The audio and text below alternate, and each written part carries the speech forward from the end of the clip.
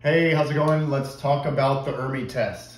Most of you who are on this page know what the ERMI test is, and I want to give a little bit of clarity so that your score does not grip your emotions or your mentality about the health of your home and the health of your family. It's one piece of the puzzle, and let's talk about some of the nuances around it, how the scoring system was developed, and where it belongs in the process of investigating your home.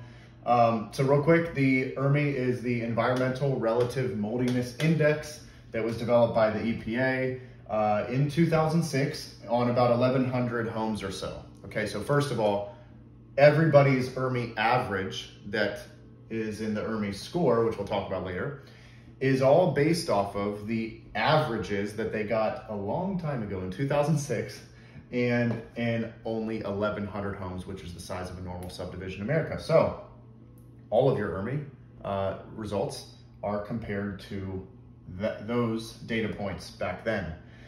They were done via a vacuum cartridge sample in two different areas, only two areas of the home.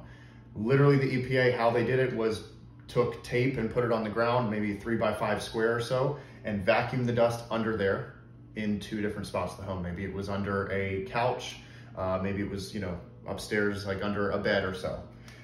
That's how they developed the collection method, and that was how the test was administered.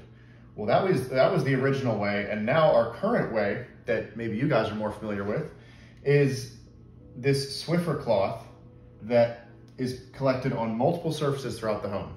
Okay, so that's definitely a different way it's being administered. You can still do the vacuum one these days, but the most common that everyday homeowners nationwide are using is this Swiffer cloth on multiple surfaces in the home. So to me, that's not apples to apples in the comparative process between how it's administered now and then where our averages came from. It's very, very important. And here's a nuance for some of you who do blood samples or read blood tests if you're a practitioner, is that let's say there's a level in your body that the average is between 3 and 10. Well, what are we being compared to? Are we being compared to people our age, our same lifestyle, our demographic? I mean, there's a lot of different factors on what average is, and we have to ask that first question if we want to really wisely go about this, is really asking, where did these averages come from? So when you see a little star next to your ERMI that says 10-fold above the average, or 2 stars, however many fold above the average, we got to know what average or what normal even means. And unfortunately, our averages came from these a long time ago, and our ERMI score is that algorithm based on that develops all the scores that we see. And what it says on the ERMI test that you'll get back is that if you have a score of 4 or above, that you should either remediate or leave the home or whatever it may be. And it's very, very rare to have an ERMI below 4. I'll just tell you that from the hundreds and hundreds I've done and seen. So I guess let me backtrack real quick. It is a dust collection sample only, which, like we talked about in previous videos, is only one way to assess the health of the home. The visual inspection being most important, air and swab samples being other ways to fill in the gaps on this. And why they chose the 36 mold species here is because these mold species, most of them are mycotoxin producing. So this is an effective way to find maybe more hazardous mold types potentially that are just housed in your innocent looking household dust. And that's where we got the 36. That being said, I'll say that a mold type called Aspergillus, which you may have heard of, has over 300 species by itself in that family of molds. Well, the ERMI is really only collecting 36 species. So this, microscopic kingdom here has millions and millions of species. So 36 already is very, very small. I just want you guys to have an understanding, which is why I'm making this video, of the differences between the original test, how it was taken, where you're getting your ERMI averages from, and then now the current, administration that you're doing, and where our averages are not necessarily apples to apples comparison.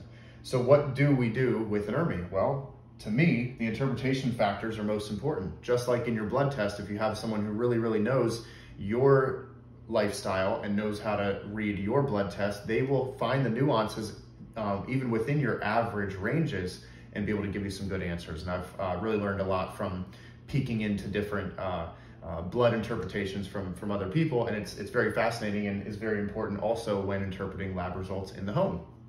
The interpretation factors is To me, the most important is the types, the amounts of those types, and the different conditions in which the test was taken.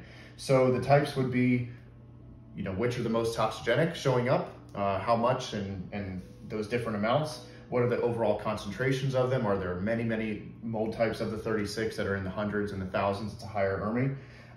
And then the conditions taken. Where were you collecting dust? That's important for the interpreter to know.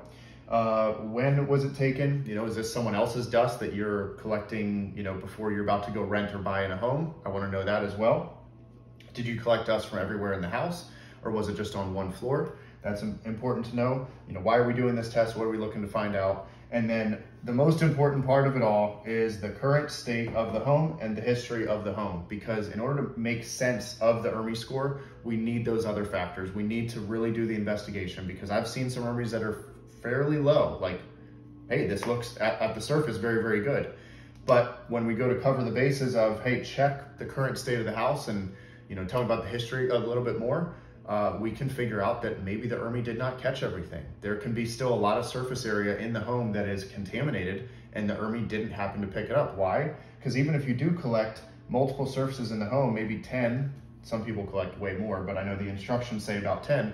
If you collect 10 surfaces of the home, that's 10 surfaces of dust when your house has so much more square footage that you could have collected dust on. So there's a lot that we miss just in the collection way or method there.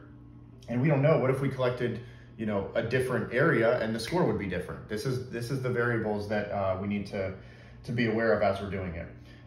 So I'm interpreting the types, the amounts, the conditions it was taken, and then if I really want to give a game plan on what to do, I really need to know a lot more about the state of the home, because the ERMI all by itself does not tell us too much. Is it still a great place to start? Yes, it can be. We can really see what are we being exposed to in our innocent looking household dust throughout the house. Is it species or types that are more mycotoxin producing? And it's a good starting point. Before we do what I recommend to everybody, whether you have a high ERMI or a low ERMI, I always recommend you must investigate further in order for us to make some sense of these scores. So I hope this helps a little bit. Like I said, take a little bit of that stress of this need for certainty that the ERMI unfortunately cannot give us. No test can. I mean, I can do a whole talk on the variances with air testing and why, that can be very flawed too, and why 1 or 2 air samples in different places of the home shouldn't be giving, too much credit to that either. The visual inspection, the knowledge of the home, state of the home, symptoms of the people in the home, and all these other factors I've spoken about in other videos is the most important part when you're trying to really find mold so that we can solve it and go to our goal, which is to maintain and move on with life with a more mold safe home and healthy lifestyle. So hope this helps a bit. Let me know your questions on this, and if you need help with the interpretation and investigation side of your home, you can book with me one-on-one. Those links are in my link tree in my bio, and we'll see you next time.